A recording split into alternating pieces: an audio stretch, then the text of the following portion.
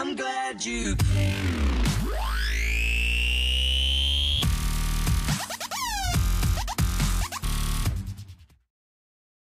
Please stand for the Pledge of Allegiance.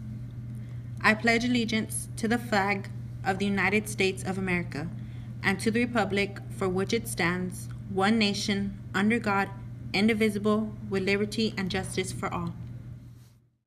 Now for the Texas Pledge. Honor the Texas flag. I pledge allegiance to the Texas, one state, under God, one and indivisible. Please remain standing for a moment of silence.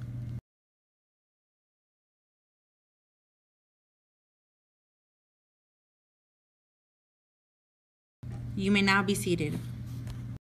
Good morning, Stevens Falcons. Today is April 28, 2016. I'm Melody, and these are your morning announcements. Speech and Debate will be having meetings every Tuesday after school. If you're interested, go to A117 or speak with the sponsors of Speech and Debate, Ms. Trevino. Now is the season when seniors will begin receiving acceptance letters from colleges and universities. Seniors are reminded to turn in their copies of their acceptance letters to Ms. Brantley and the Go Center. Seniors, if you've received a scholarship, please bring a copy of it to Ms. Brantley and the Go Center ASAP. Now is the time of year for college acceptances. Seniors, if you have been accepted to a college, please bring a copy of the acceptance letter to Mrs. Brantley and the Go Center. Teachers, have your announcements played here. Log into the Stevens Google site, click on the announcements link, and then fill out the form provided. This concludes your morning announcements. I'm Melody, and have a great day, Falcons. Okay. Hi, I'm Victoria, and I'm a member of a cheerleading team here at Stevens High School. And we're selling tumbler cups to fundraise for our competitions at the end of the year for only $20.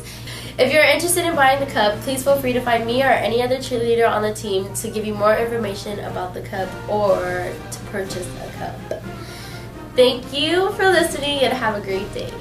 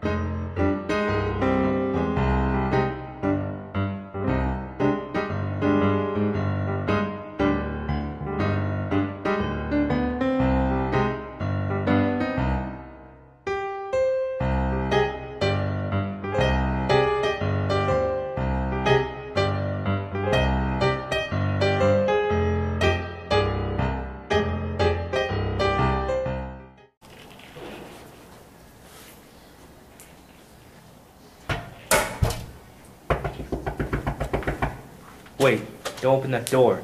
If he wants to get in, he has to go around through the cafeteria entrance. Why? We need to get to class. Do you know him? Did he show you his ID? No. And how do you know he goes here? I don't. Exactly. If you open that door, that creates a safety hazard. He needs to go in where there's an administrator. So what you're saying is anyone coming through class through the portal doors has to go by the cafeteria doors? Yes. What's more important, their convenience or your safety?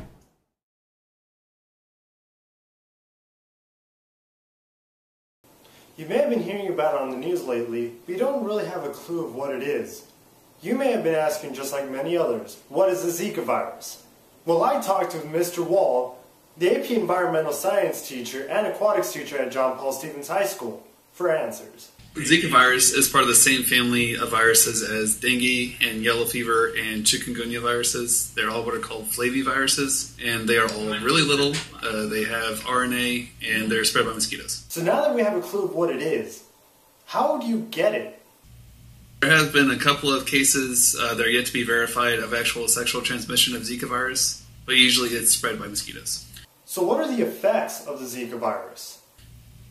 With Zika for adults, it's really not that bad. You get things like pink eye, rash, fever. But if you're a pregnant woman, it has been linked with microcephaly.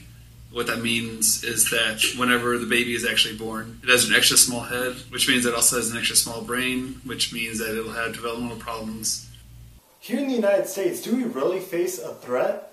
And if so, do we need a vaccination for it?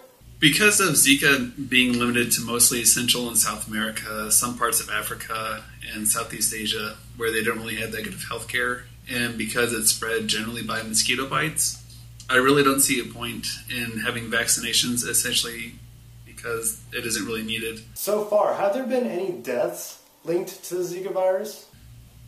There haven't been any deaths linked to Zika. Once that tide changes, then I can see it maybe. But with right now, it's a self-limiting disease. You're going to be sick for maybe from 2 to 7 days, and after that, you get over it.